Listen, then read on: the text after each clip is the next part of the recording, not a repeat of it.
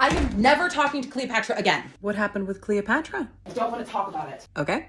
No, you know what? The worst part of this whole thing is Cleopatra is out there running her mouth like her words only affect her, and she's just letting whatever comes into her wormy brain fall out of her face hole like everyone else doesn't have feelings, and that is not how communication works. Well, what did Cleopatra say? I said I don't want to talk about it. Okay.